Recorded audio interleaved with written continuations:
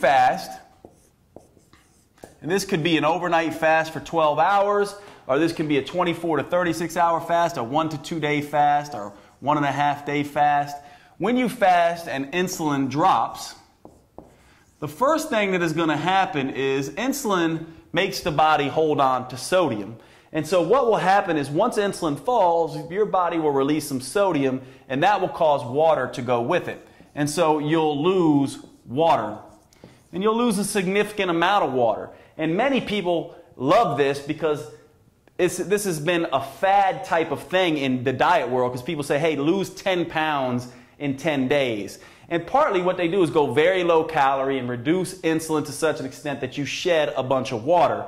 And you also burn through a bunch of your glycogen stores, which also make you hold on to water. Glycogen stored in liver and muscle tissue is sort of like a sponge. It holds about 3 times its weight in water. So when you decrease insulin, you decrease water, or sodium rather. Your body gets rid of sodium, which then you get rid of water. And you also burn through your glycogen stores, which makes you get rid of more water. So you get a really big drop in water pretty quickly when you fast. This can happen overnight for some people, or it can happen longer for others.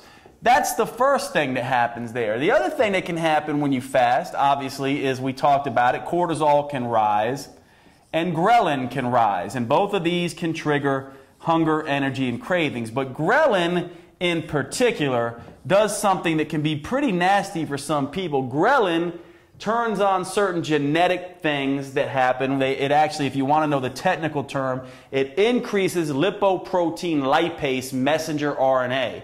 What in the world does that mean? Lipoprotein lipase is the #1 fat storing enzyme in the body, and messenger RNA is the genetic component that actually makes our proteins. So what exactly does ghrelin do is it actually makes you more likely to store fat once you end your fast. And so you have to be very aware of this ghrelin effect. Ghrelin also, think about ghrelin growling in the stomach. It even sounds like a stomach growl. That is what ghrelin does. So for some people, short-term fast can result in long-term weight gain, and you have to be aware of that. It makes you more efficient fat storer in the long run. Now, this is not necessarily true for everybody. One of the other things fasting does that can be very beneficial is it can turn on human growth hormone, which opposes the action of cortisol. And perhaps this is what opposes both cortisol and ghrelin. So maybe what may be going on here is certain genetic individuals may get more of a human growth hormone response from fasting, while others may get more of a cortisol response to fasting. And that may determine whether fasting is good for them or not. Let's get into some of the fasting protocols. There are 3 major fasting protocols, and the first one is our favorite, and this is called a night fast. And here's the interesting thing about fasting. Intermittent fasting or alternate day fasting. Alternate day fasting is one of the most popular ways of doing fasting, and it consists of 24 hours with food and 24 hours without food. Well, the night fast does the same thing. It gives you equal time with food and equal time without food. So this is usually anywhere from a 12-hour fast.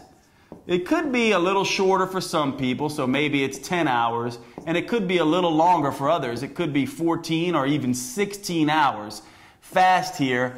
And most of the fast happens at night, and that's part of the benefit, because while you're sleeping, you're not going to be aware of cravings and things like that. So this fast will normally occur. Most people will have their last meal by 8 p.m., and then they will not eat again till 8 a.m., which would be a 12-hour fast, 10 a.m., which would be a 14-hour fast, or 12 p.m., which would be a 16-hour fast.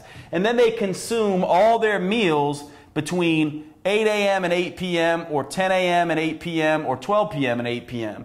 And so what happens is while they're eating, they eat every 2 hours or so, but then they have this long period of time without food.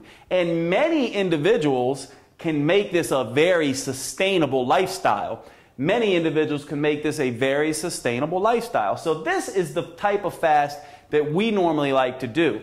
I like this fast because most people can handle it just fine, especially the 8 p.m. to 8 a.m. fast, and they do very well in their fast loss results. So that is the first fast and the one I recommend everyone start with. Now, the second type of fast is a fast that we call the modified fast. And basically what this is a longer fast, first of all. And it can last anywhere from 24 to 48 hours. And normally it's going to be between 24 to 36 hours. A day to a day and a half. So the way this works is you might have your last meal at 8 p.m., right? And then you don't eat the whole rest of the next day until the following day at 8 a.m. And so you have a whole day in between here where you essentially are going, this first 12 hours and then another 12 hours, and that would be your 24-hour fast.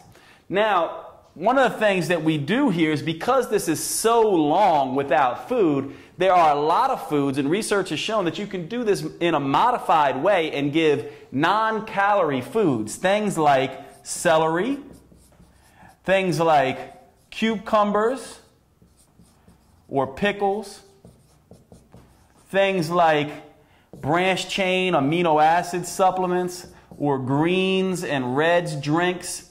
Basically, food-based items that have 0 calories or very low calories. So these are things that you can make you feel like you're eating. Herbal teas, black coffee, things like that, to stave off. Fiber supplements are another one to stave off some of the hunger, energy, and craving responses so it's tolerable. And some people get very good results here. So the way they would do this is they would say, I'm going to fast one day, so I'm going to go 8 p.m. to 8 p.m., 24 hours, or I'm going to go 8 p.m. to 8 a.m., something more like a 36-hour fast, or I'm going to go 8 p.m. and then 48 hours later eat again. And then they'll take a period of time where they're on that and do it again. Some of these fasts will just be 1 to 3 days during the week, or 1 day during the week. Perhaps on a Sunday someone will do a fast, or sometimes people do them 1 day on, 1 day off. But they're modified because you can use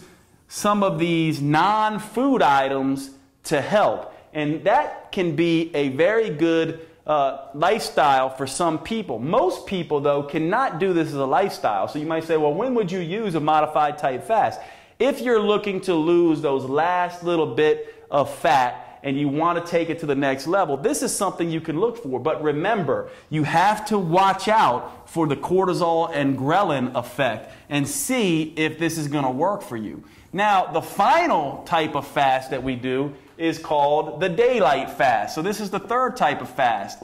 And essentially, what this means, this is very similar. Some of the research on this comes from those who do Ramadan fasting in the Muslim world. And basically what they will do, and this protocol involves, is it involves no food during the day, and then 1 meal at night. Now you have to be careful here, because how do you know whether this is going to be good for you? Some people do this naturally. Some very big obese people do this naturally, right? How many people do you know that skip breakfast, have a little tiny lunch, get home at 5 p.m. and then eat from 5 p.m. to 11 p.m., then crash on the bed and go into an insulin coma all night because they ate so much junk that night? Watch and see. If you're someone who can get to 7 p.m., 6 p.m. in the evening when it's dark and have a large but sensible meal, this may actually work for you. This is also known popularly as the warrior diet. So there's a whole diet based on this whole concept, because hunter-gatherer societies tended to eat this way. They tended to, basically maybe snack just a tiny bit during the day, but basically eat nothing during the day because they were hunting and gathering food, and then have one big meal at night. This is another one. So the 3 fasts that can be very helpful for people are the nighttime fast, the modified fast, and the daylight fast. And all these are below here for you in the protocol section.